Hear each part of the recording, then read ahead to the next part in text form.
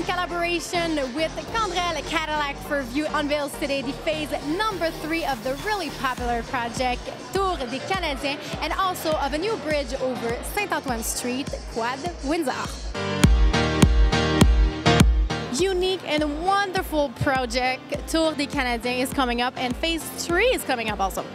Yeah, we're very proud of what we've been able to do. This really started with our vision back in 2006, where we looked at the lands around the Bell Centre, which were underutilized. You had vacant buildings, you had buildings which were run down, and we started to acquire everything. Really the vision of revitalizing the entire neighborhood and creating a dynamic new neighborhood around the Bell Centre with historic Windsor Station and bringing a lot of first to market, including the Tour des Canadiens Towers and Tour de l'Oise. There is going to be also a wonderful passerelle. It's going to connect the Tour des Canadiens 2 and 3, which are on the south side of Saint-Antoine, to the Deloitte Tower and the Centre on the north side of the Deloitte Tower. It's an architectural jewel, and passerelles are very unique and exceptional in Montreal, so we've really built something quite unique and iconic that is going to be both a symbolic but physical connection between the entire area and allow people to connect underground, to connect the entire réseau network, to the metro, to the commuter trains, and to the new REM.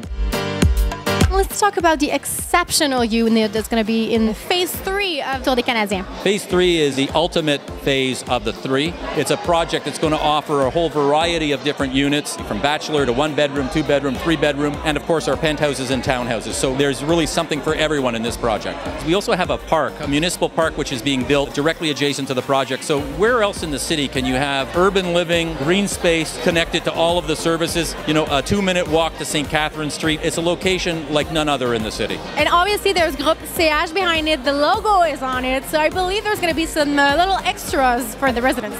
It definitely are. There's perks and privileges that come to every buyer, special privileges that only they as residents get. They also get the benefit of the brand. You know, the Canadiens brand is recognized around the world. It's over 100 years old. It's steeped in history and pride, and the Canadiens invested in the project. They didn't just put their logo on the building, so they had the belief that this was going to be something special, and they raised the bar for us and what we had to deliver to our clients, and I think we have.